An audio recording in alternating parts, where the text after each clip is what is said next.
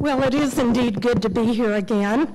And for this, I owe a big thanks to Becky Stokes for having the idea that I might come back and do a talk here, and to Kay Taylor for inviting me here.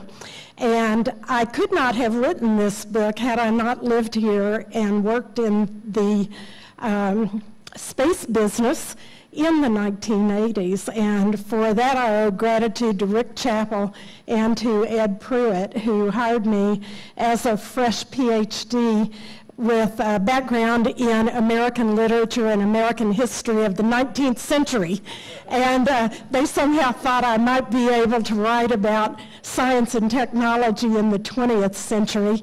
And they were very good mentors to me and truly enabled my career. So I owe a huge debt of gratitude to them and to people like Harry Kraft, who was a mission manager for Space Lab missions, and a lot of other good people at Marshall Space Flight Center.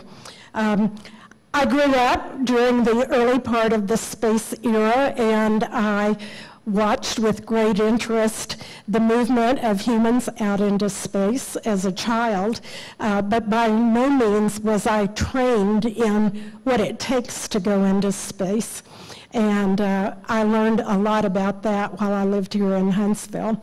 And this book, to me, is kind of the culmination of my career, because my career did correspond directly with the space shuttle era. I started working in 1980 here, and I was still working when the space shuttle retired in 2012, and Discovery was delivered to the Smithsonian. And I had this book in mind for a long time, and I wanted to write something that was different, that took me more back to my roots as a person trained in history and literature and study of the arts. My graduate degree was in American Studies, which is the study of American culture from many different angles, actually. And my angle happened to be history of ideas in American culture, and those ideas as they were expressed in literature, in public policy, and in the fine arts. And I think spaceflight is exactly that kind of topic for a student of American culture to want to understand better. I knew a fair amount about the missions and the operations, but I wanted to ask some bigger questions about why are we involved in space flight? What has it meant? Has that meaning changed over time? How is the meaning changed? And as a writer and editor for NASA and an occasional speechwriter, I knew that words matter, and that when NASA is writing public information materials, they spend a lot of time crafting the message, getting the words just right to communicate the idea about the worth and value of a scientific mission, or about the intended outcomes, the hoped-for benefits. So I knew that that was going on behind the scenes because I had been part of it, but I wanted to research it as a professional historian and learn more about it. And so this book is the result of that effort. And what I'd like to do tonight is just run quickly through the illustrations in the book that I think serve as entree points to a broader discussion of ideas and meanings. The book was originally titled by me in my working title as Spaceflight in the Shuttle Era, Ideas, Images, and Icons. And the publisher didn't think that was quite the right title. So the publisher selected In the Shuttle Era and Beyond, Redefining Humanity's Purpose in Space. And it turns out that that really is an apt title because that's kind of what I was wrestling with the whole time. And my thesis was that spaceflight in the shuttle era had a much different meaning than it did in the 1960s, that meaning was consciously, deliberately crafted and promoted, and it was the organizing principle for spaceflight in the shuttle era, but it did not stay static either. It changed as circumstances changed and as new programs were introduced, and that we're in yet a different era now, about which I'm not sure the message is crystal clear yet. I know what the current message is, but I don't yet have confidence that we're going to be able to follow through with it. And I have long suspected that the themes or the ideas from the early space program were particularly resonant with people of my generation and just a little bit older and a little bit younger, based on the culture we grew up in, but that the meaning and purpose of spaceflight in the future could be much different to people who are born in the 21st century, to the millennials and whoever follows the millennials, because they have grown up in a very different culture. So that's my introduction and my argument, my thesis, and we'll see at the end of the talk if I have persuaded you or if you want to take issue with me, and either way is fine. I'm certainly open to discussion and dialogue. And I'd like to start first by reading you one paragraph or so from the book that helps set the context for this study. How many of us are familiar with the word imaginary?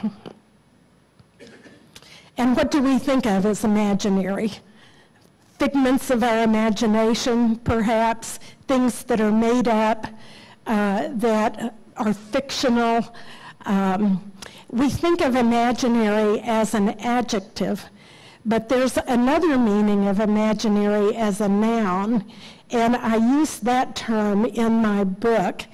And imaginary is a synonym for belief, or tradition, or narrative, even myth, in the ways that people who study literature and history talk about myth. But an imaginary it's a construct of ideas based on or growing out of the culture in which you live, and it often is things that you just take for granted as knowledge because you've always heard them, you don't know where they came from, but that imaginary is the framework by which you interpret some parts of the reality that you live in.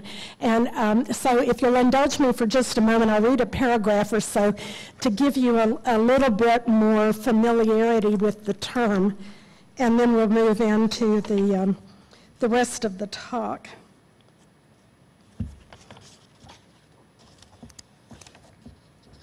Let me make sure I can find it again. Okay.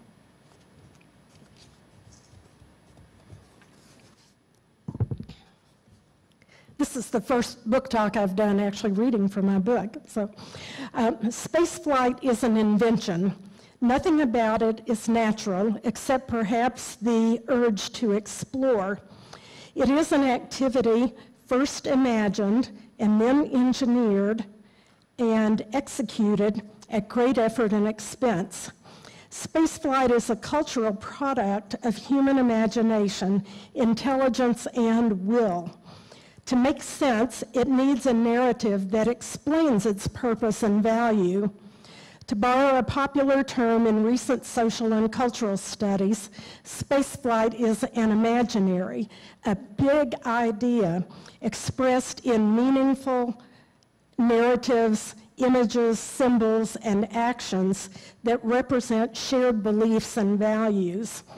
Among the many imaginaries that pervade American culture with a sense of identity and shared experience are the West, the melting pot, the American dream, the Cold War, and even democracy itself. A more abstract imaginary is American exceptionalism, the belief that the United States is unique in history and has a special destiny to spread freedom, advance technology, and ensure progress for humanity. So all of these are part of our common intellectual framework. They're part of our tradition. They're part of our sense of identity as Americans. And they've grown up over years, decades, and even centuries. So what I'm trying to do is insert spaceflight into that kind of framework and think about it as an imaginary. And so I said I would use some of the images from the book to talk about this. Okay, so we'll start with this, this concept of spaceflight in the 1950s, that space exploration and spaceflight was thought of in terms that are quite understandable, given that the world had just emerged from a long and taxing war, and space was a new place.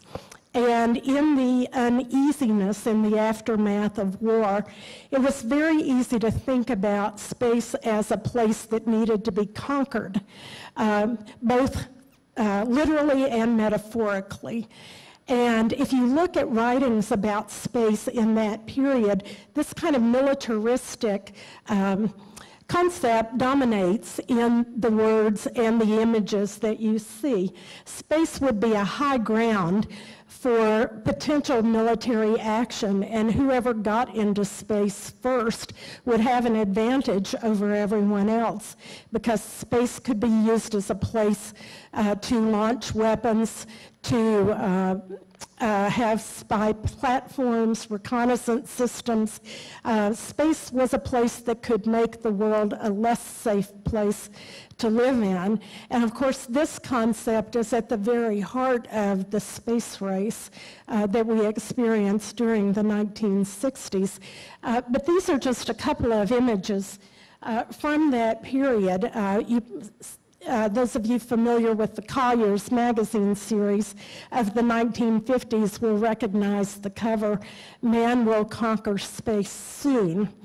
And for all his visionary thought about moving out into space as explorers, von Braun also thought very seriously about how space might be used for military purposes, or how the U.S. must prevent space from being used for military purposes.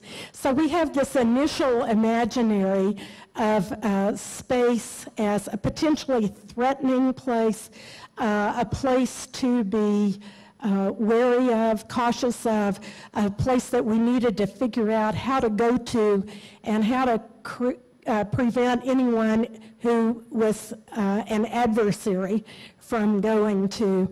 And you know enough about the history of the late 1950s and the shock value of the Sputnik launch and the response here in the United States of a sense of urgency that the United States must get into space too, must not allow it to be conquered by a hostile force.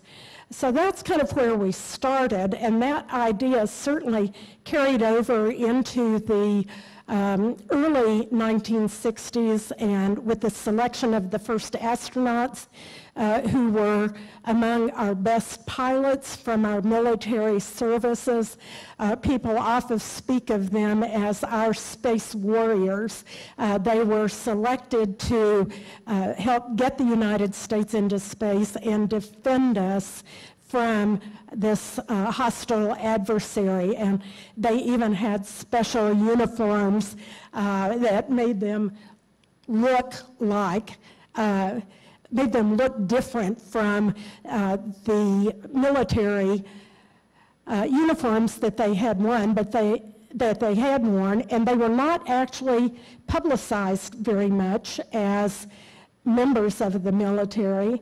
They were, after all, in a civilian space program, but nevertheless, they came out of that Cold War and post-war culture and had no doubt about the political import of what they were about to do. And as I said, that carried over into the early 60s, but with President Kennedy, we had the introduction of a related imaginary in that it came out of American history, American culture and tradition, and it also came out of the theme that he had established for his presidential campaign, and you'll see one of his posters here talking about the new frontier. And he very often talked about space as the new frontier, the new ocean, a beckoning place, not so much a threatening place, but a beckoning one that had the same appeal to that generation and to our nation as the West had had in the previous century. And there's probably few imaginaries in American thought and American life more powerful than the frontier. And particularly, again, for the generation that launched our space program, though they grew up watching cartoons and reading comic books about Buck Rogers and other space figures venturing out into the solar system and beyond, they also had grown up playing cowboys and Indians and playing with forts and with wearing cowboy boots and cowboy hats. And, you know, every little boy in the 50s probably wanted to be a cowboy out west. School textbooks in that era had titles like The Frontiers of American History.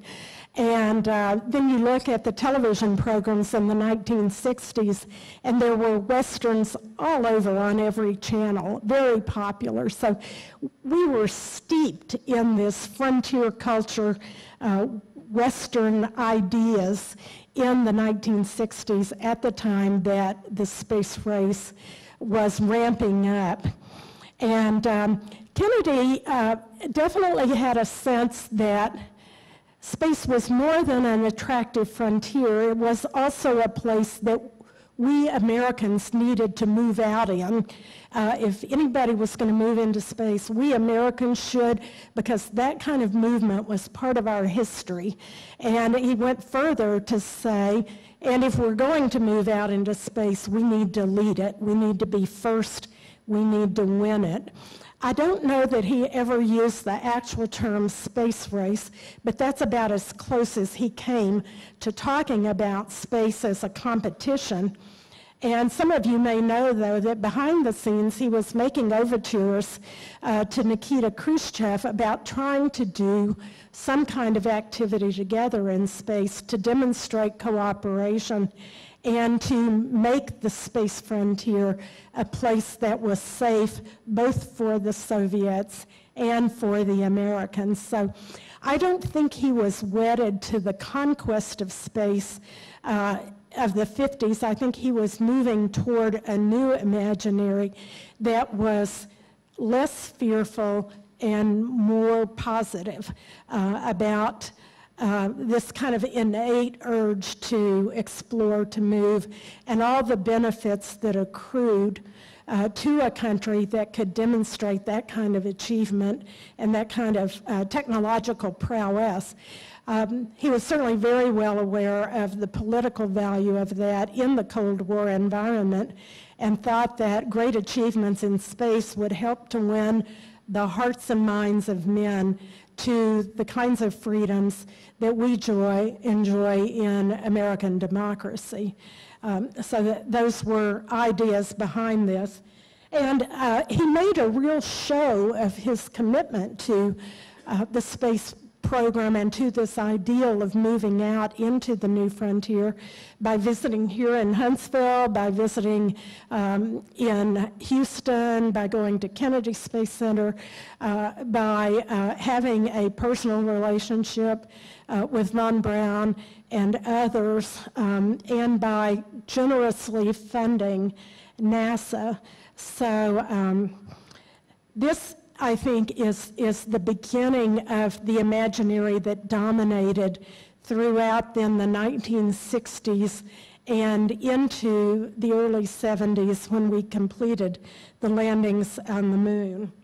And it was not just Kennedy's words, but the media followed all of this closely, and they provided the images and the icons that embodied these ideas.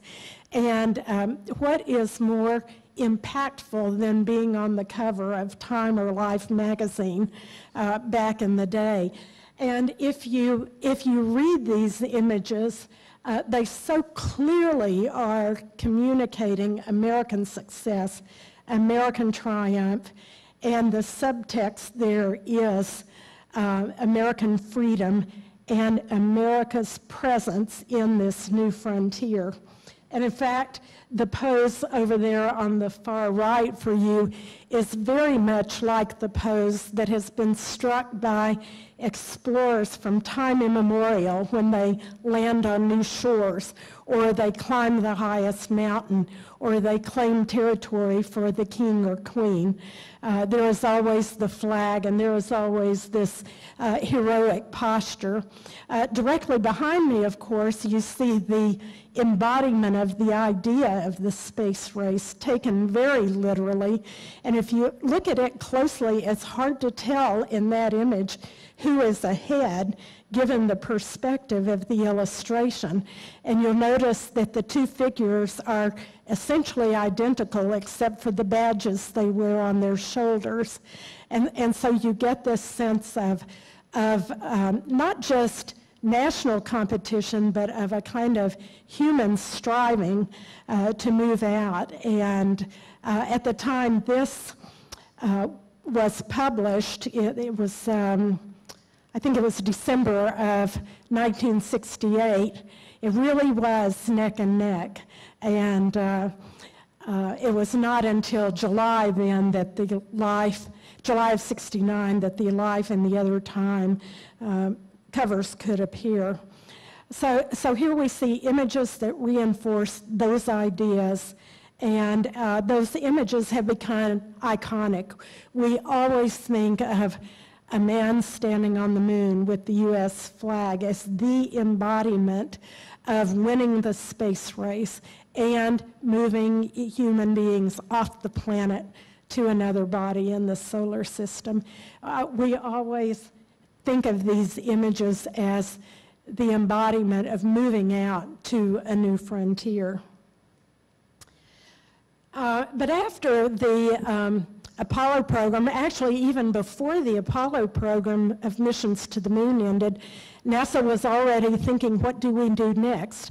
How do we continue to use this national resource that we have created? And there seemed to be no political taste for continuing missions to the moon. So NASA had to scramble to come up with some other ideas of what to do with our space program. And this planning had started in the late 1960s, and all of you know the story, I'm sure, as well as I do, about the decision to try to move toward a space station and a shuttle vehicle that could carry people back and forth from Earth to Earth orbit. And in the original NASA plan of 1959, the NASA strategic plan, that actually preceded missions to the moon. And in the urgency of the Cold War environment, President Kennedy switched the order. So NASA decided to go back to the strategic plan, iterated that again in 1969, could not get money to do both a space station and a space shuttle simultaneously, so decided to start with the shuttle.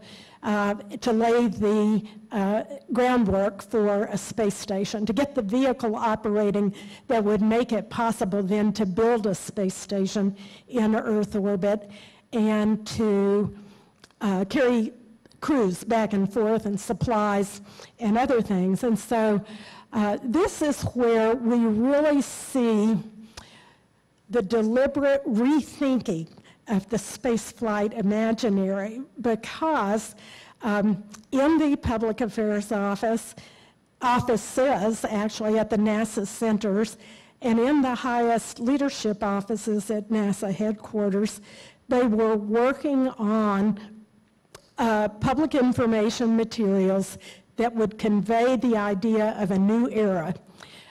They were accepting that they would not be doing spaceflight the same way. It would be a new era, and the theme of that new era was going to be space transportation. And we see it here in a NASA publication, and we see it here again on the cover of Time magazine. You can almost do the history of the Space Shuttle program using Time magazine covers. But that's how they welcomed Columbia back from its first mission, winging into a new era. And all the journalists of the time picked up on this theme from the time that Enterprise was introduced in 1976 out in California through the time of Columbia's flight and beyond. The main chorus was a new era in space. And the notes in that chorus included these. This was going to be routine space flight. It was going to be regular space flight. It was going to be practical and useful space flight. It was going to be beneficial in different ways than space flight in the 1960s had been. This new era was going to be an era of commuting into space. It was just going to become part of our national life, and the shuttle would make all of this possible. And again, the media picked up on this in editorials and heralded it as kind of turning over to a new chapter. And that dominated the thinking. And at the very beginning, they were really thinking of the space shuttle very much like you would think of an airliner. And the editorial cartoon on the right captures this idea of routine flight. It's a timetable of shuttle flights coming back and forth very much like an airliner. And it was called a space plane, which obviously it looks like, so why not call it that? So this whole imaginary is kind of wrapped up in the idea of airline transportation. And at some point it changed slightly. Well, actually, I'm getting ahead of myself. I've had these posters and had the blue one on my office door for years and years. I love these posters because part of the idea of commuting to space was the idea of going to work in space. And this also connotes the idea that space flight is going to be practical, useful, routine. It's not necessarily going to be glamorous and adventurous.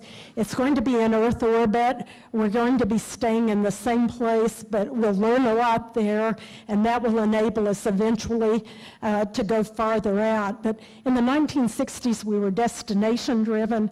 In the 1970s and 80s and into the 90s, we were stay close to home driven, and it was really about going to work in space. And the astronauts took this very seriously themselves, and often on missions adopted that role of commuting to work in space. And a couple of the images may be a little bit small, but you can see some astronauts behind me holding straps like you would hold in a subway or a commuter train. Or we have astronauts wearing hard hats for a shuttle mission. Or we have astronauts making up names for their mission and designating themselves as a satellite delivery company or ace repair and servicing company. So they really got into the spirit of going to work in space.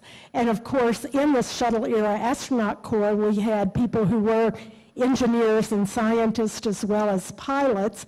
And the shuttle was designed to do a lot of different kinds of work. So all of this kind of comes together in this same imaginary of routine commuting into space.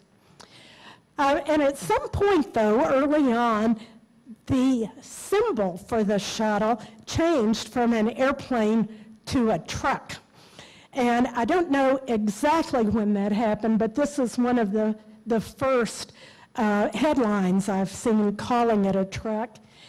And again, you could pretty well tell the history of the shuttle era by looking at editorial cartoons, because they were right on top of everything all the time, sometimes affectionately and sometimes not so affectionately. But the political cartoonists were very much attuned to the space program during this era. And I suspect this change happened when we got beyond the first test flights of the space shuttle and started delivering satellites into orbit. And that's when, instead of thinking of the shuttle as a freight-carrying aircraft, people started thinking of it as a truck.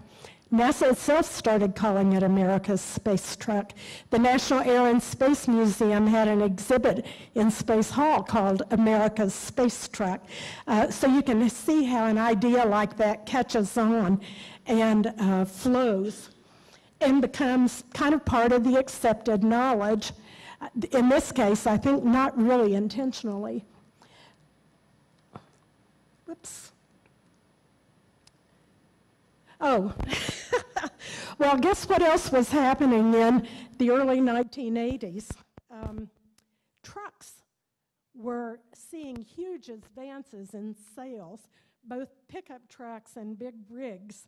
And who doesn't love a truck? How many of you all have a truck or have had a truck? You know, Americans have a love affair with trucks. And I think it's very interesting. I did some research looking into truck sales in the early 1980s, and they really were reaching peaks. That's probably just coincidental, but it kind of fits with something else about America and our culture and what we love. I've been listening to a lot of Garth Brooks lately, and he has a lot of songs about pickup trucks and what you can do in a pickup truck, and you know how a pickup truck is a guy's best friend or his most cherished possession. And I think that's still true today. Lots of people like pickup trucks. And of course, there is a kind of fascination too with these big rigs as well. I think I might have accidentally missed one slide, so I'm going to go back. I thought I had another one with more cartoons. Maybe it's coming up. Oh, I know probably what the problem is. They were really big files. Let's just hang here for a moment and see if they appear. Anyway, what they were other editorial cartoons of the shuttle as a truck. We saw the cartoon of the shuttle as a moving van, and then we saw the cartoon of, there's another cartoon of the shuttle as a tow truck, another one of it as a maintenance and servicing truck, and yet another one of it as a truck stop. With vending machines and all that sort of thing. So the editorial cartoonists were having a good time playing with that idea. And I guess it is natural to think of a truck if you're thinking about hauling big things, making deliveries, capturing big things, making repairs, bringing things home, and that sort of thing. And here are some images of the size of the payload bay of the shuttle, and certainly the Hubble Space Telescope. These cartoons appeared before the Hubble was launched, but the Hubble is certainly a great example of how the space shuttle could be a truck. And NASA and the astronauts for a while adopted this motto, "We deliver." And you can see a NASA publication behind me that's all about these services that the shuttle offers. and about the capabilities of that vehicle. Here are the other cartoons. They weren't where I thought they were. And they're humorous. There have been many, many cartoons like this. So you know that something is permeating the culture if it's being depicted that way so many times. I got the idea to wonder whether toy manufacturers had kind of picked up on the space shuttle. And I did some research on that, and it turns out essentially every toy maker in the United States made some version of a space shuttle, and some of them for very young children. This happens to be a slide of space shuttles in our collection that I found on eBay. And it's Fisher-Price, it's all the different makers. And in particular, you'll notice here is a set of bathtub toys in the shape of a shuttle. And think about that. Manufacturers are marketing the shuttle to children who are too young to talk. But they see this as something essential in our culture, and they probably also see it as a sort of entree point for some other toys as the children grow older. And indeed, you can see a spectrum of shuttles here. You can imagine little children playing with. As the market developed more shuttles, they became more complex, smaller, and of course, kind of culminated in such things as very highly detailed models and radio control shuttles and that sort of thing. So we have spaceflight leaking out into the marketplace, and the toys are marketed as being educational, as helping you stimulate your child's interests in science and technology, and also being aware of what the nation is doing in space. The other thing that happened in the shuttle era, of course, is not only was there a new imaginary about the purpose of space flight, but NASA basically reinvented the astronaut corps for this new era and brought into the astronaut corps new kinds of workers. In addition to the pilot astronauts who had always been there, they brought in engineers, medical doctors, veterinarians, scientists in the various disciplines of space science. And these were the people who were going to be the worker bees on the space shuttle, actually carrying out the mission as mission specialists. The pilots had responsibility to fly the vehicle, keep it safe in orbit, but the mission specialist and then some other astronauts who were guest or temporary astronauts called payload specialists would do the work.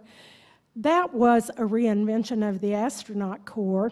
And then in response to changing social mores and pressures, NASA decided to open up the astronaut corps to women and members of minority groups who had not been able to qualify as pilots.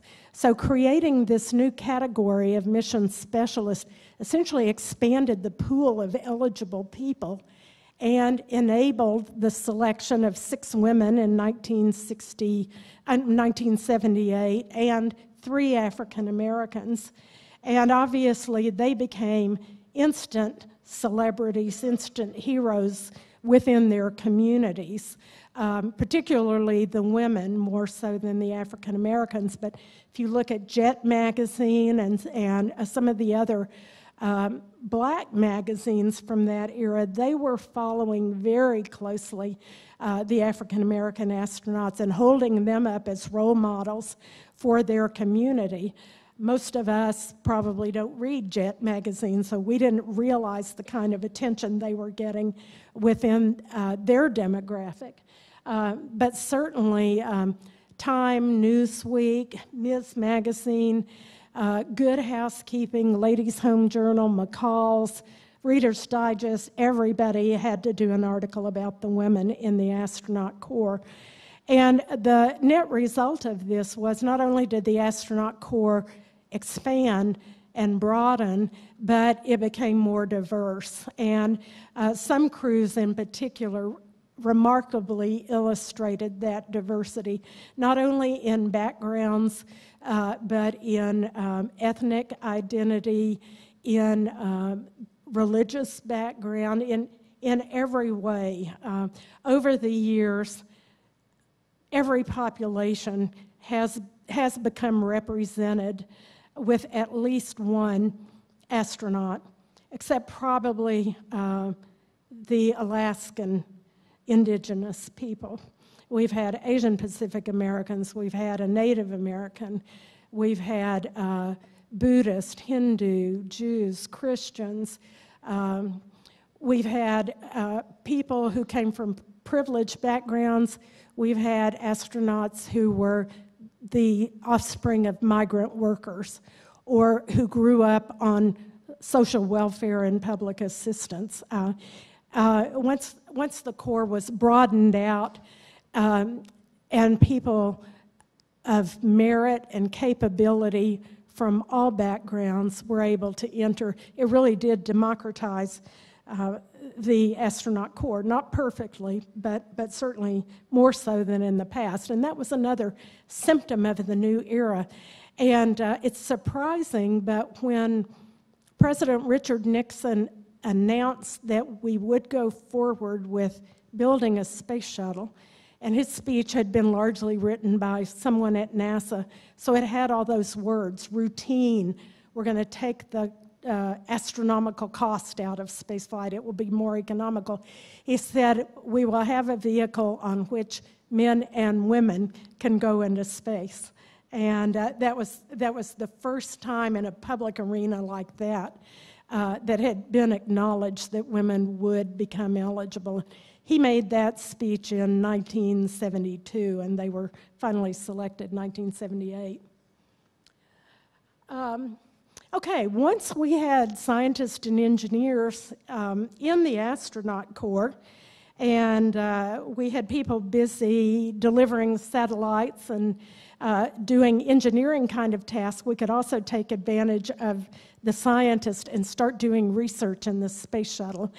And after the Challenger accident, basically all the satellites remaining in the queue were launched fairly quickly in 1989 and the early 1990s, and shuttle missions began to shift heavily over into research. And the astronaut corps was primed to do this. And during this period, before a space station was approved, NASA essentially used the space shuttle as a miniature and temporary space station and ran fully equipped laboratories into space with crews working around the clock, doing research in probably up to 10 different disciplines: life science, material science, astronomy, astrophysics, Earth observations, Earth science, basic physics, physics of fluids, physics of crystals.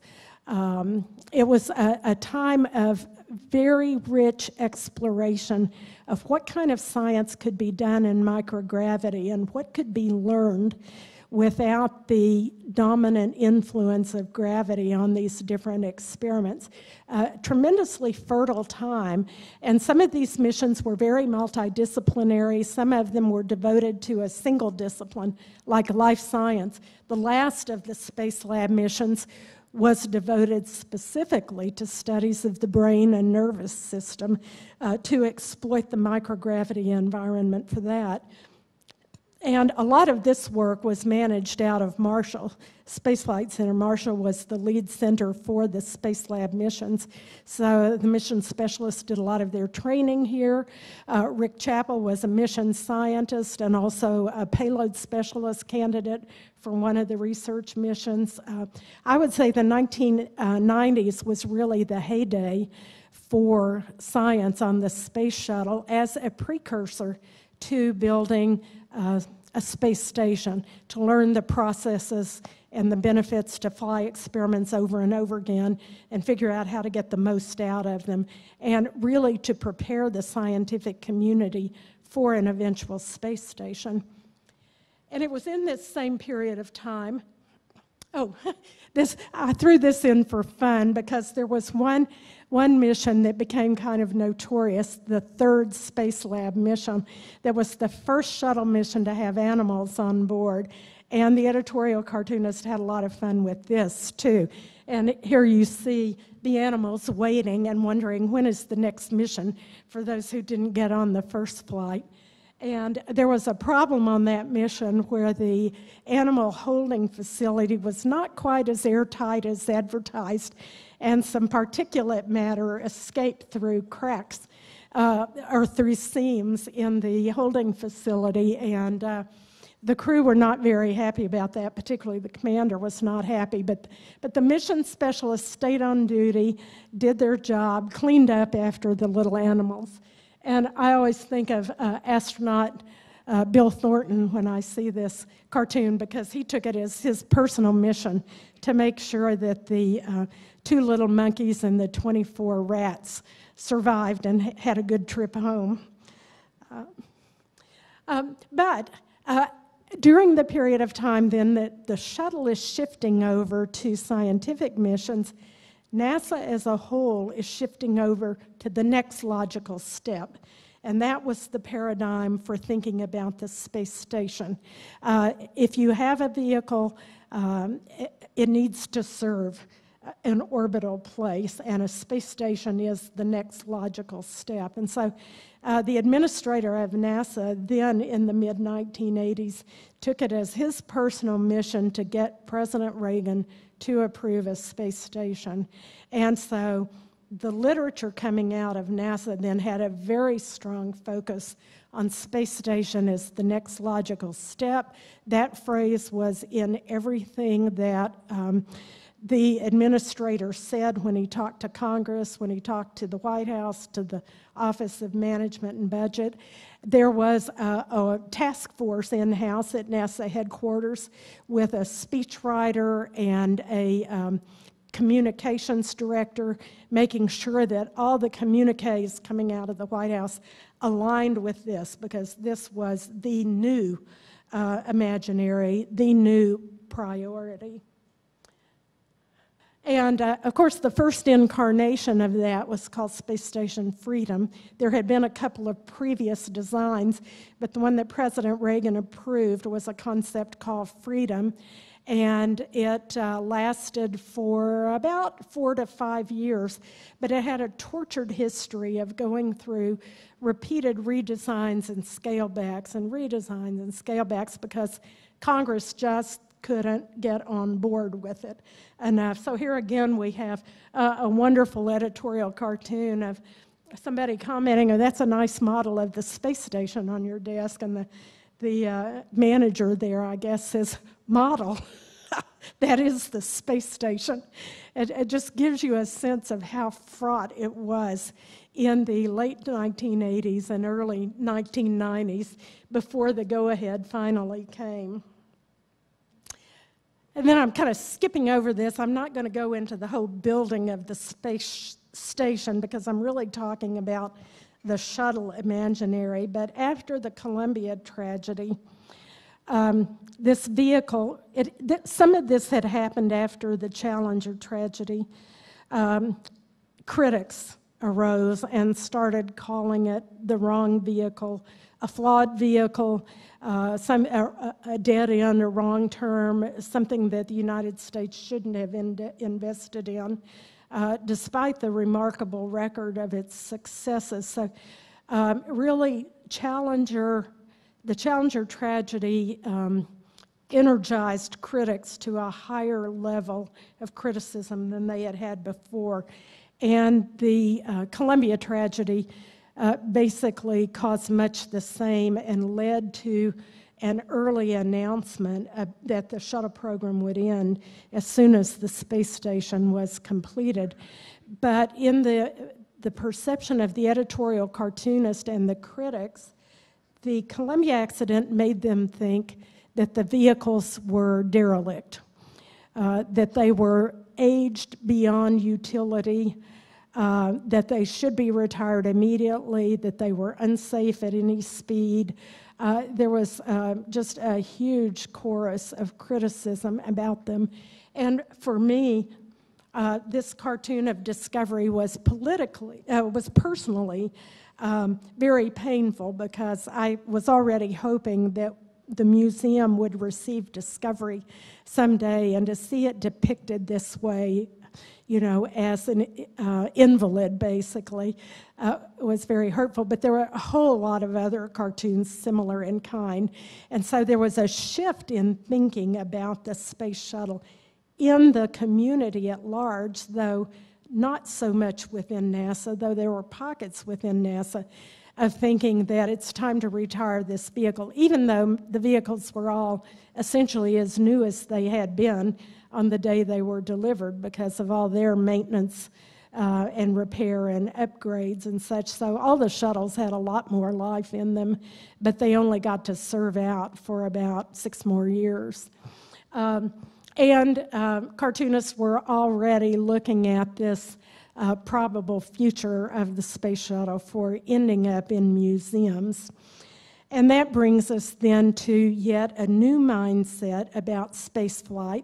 After we've talked about these other purposes of it, spaceflight in the shuttle era ended on a note of nostalgia and memory, a real sense that we have to preserve the memory of this era, because time is passing by, something new is going to come on. It's not going to be the same thing. It will probably have a new purpose. So how do we capture for the future what was accomplished in the shuttle era? And we all have our own personal memories, but there's obviously such a thing as public memory as well. And museums are largely the stewards of public memory in the ways that we present American history and the material culture of our history. And certainly as the National Museum of Air and Space, we decided early on that our presentation would focus on the successes and accomplishments of the shuttle era as our dominant focus. We would certainly recognize the accidents, and we would admit to some of the promises that were not achieved, but we wanted to preserve in public memory what really was a remarkable 30 years of spaceflight that became very nearly routine. It didn't become routine with as frequent flights as NASA originally projected, but those projections were very, very optimistic. But when you look at an era where on some years we flew 9 missions a year, the missions lasted up to 2 weeks. We launched 30 missions to build a space station that is as large as a football field, and all the parts fit together. And they had never been mated together on Earth before, because they came from Europe and Japan and Canada and the Soviet Union. It's really a tale of remarkable achievement. So we chose to memorialize that aspect of shuttle history. And then Kennedy Space Center has done a very, very brave and moving thing. They certainly commemorate all of the shuttle operations that were based in Kennedy Space Center, but they took the step to acknowledge the losses in a very profound way by creating a hall of remembrance with a memorial to each astronaut who lost life on shuttle missions, and then to display portions of Challenger and Columbia as well.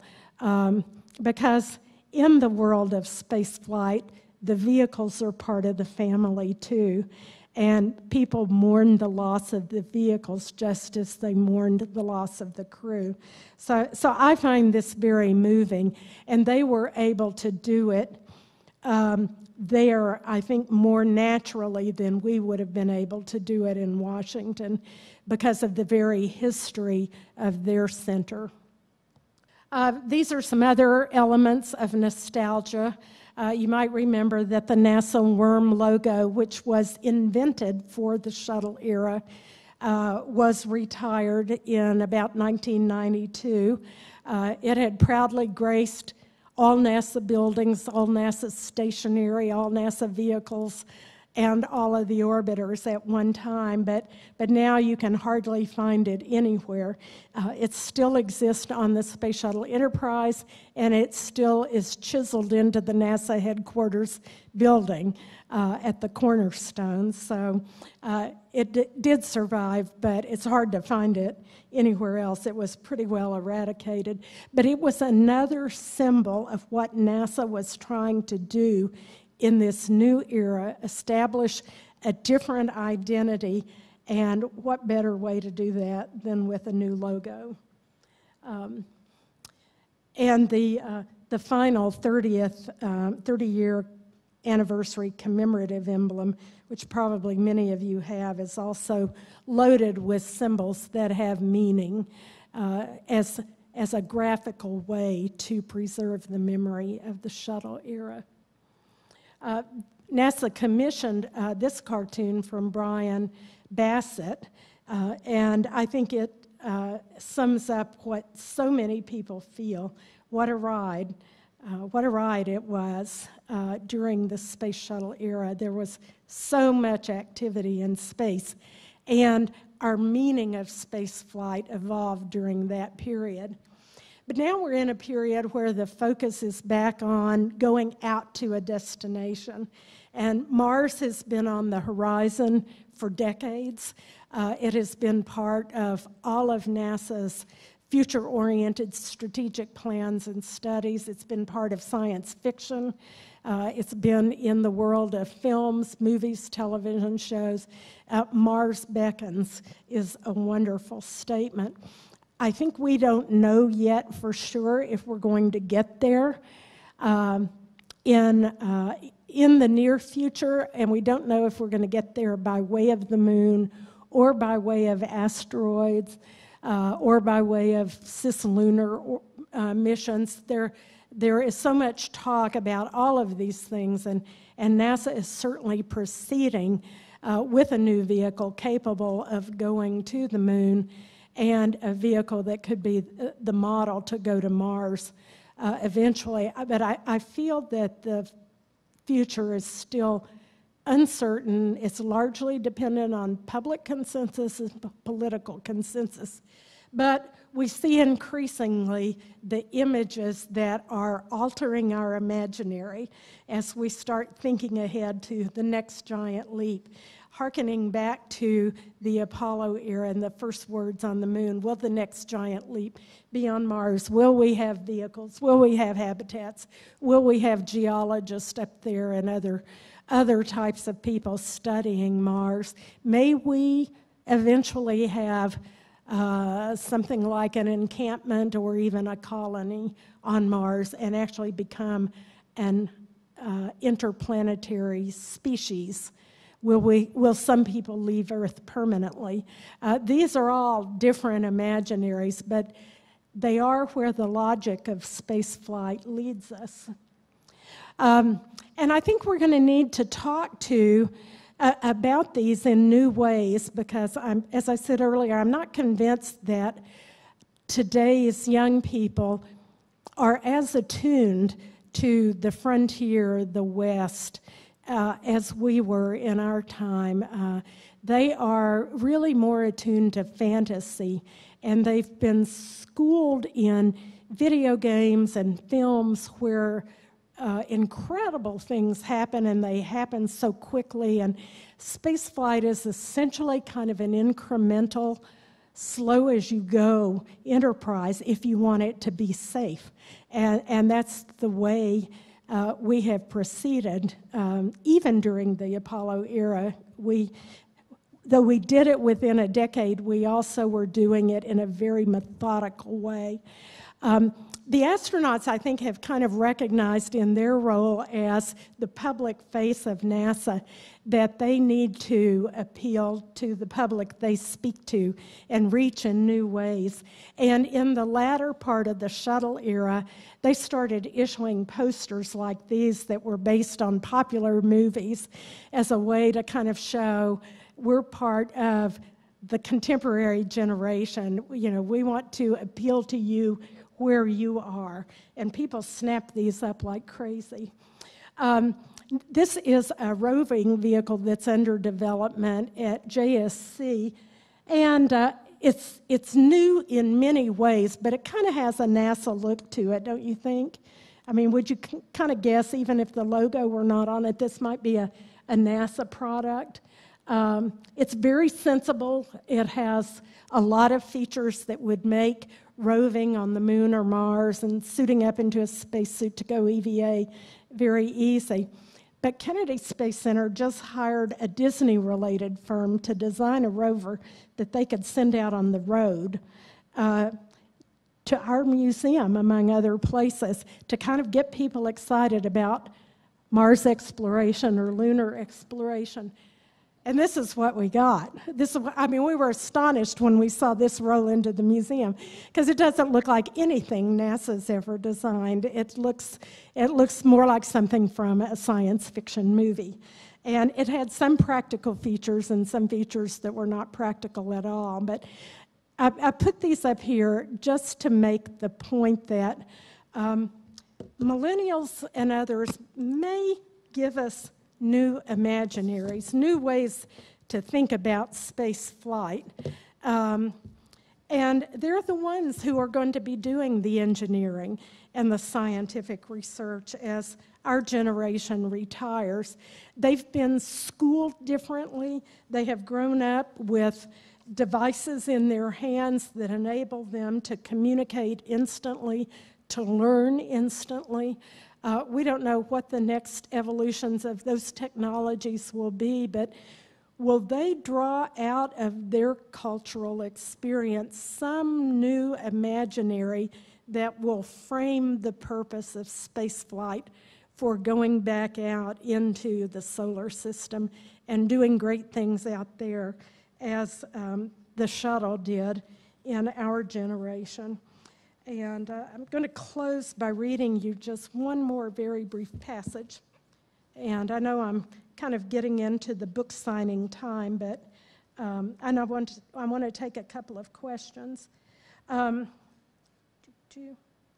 Okay, so what I say in the introduction to the book is, after I've explained what my argument is and what kinds of sources I used newspapers, editorial cartoons, NASA files, notes for meetings, memos to and from people within NASA. I mined the New York Times and the Washington Post especially. But I said this exploration thus roams through 4 decades worth of thinking about and struggling with the meaning of human spaceflight. No single concept has become the foundation for a lasting consensus about why humans should or should not be sent into space. The most enduring of several imaginaries is the frontier, which resonates for many older Americans who came of age in the mid-1900s. But this imaginary may not appeal to the younger generations for whom the frontier experience is at a distance and whose entertainment choices are fantasy computer games, not pioneer tales. It may be time to step outside the box of familiar metaphor and propose a radical new paradigm, a millennial imaginary that appeals to the values and traditions of 21st century generations, the ones who will have to decide whether or not human spaceflight continues.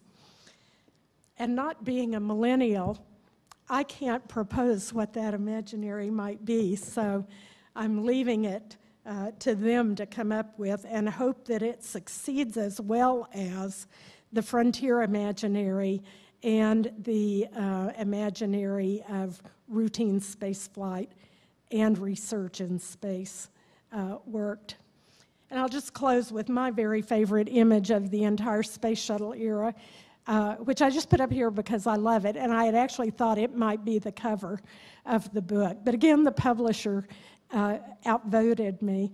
But I love this because to me it represents what truly is at the heart of spaceflight, apart from politics, economics, society, even culture.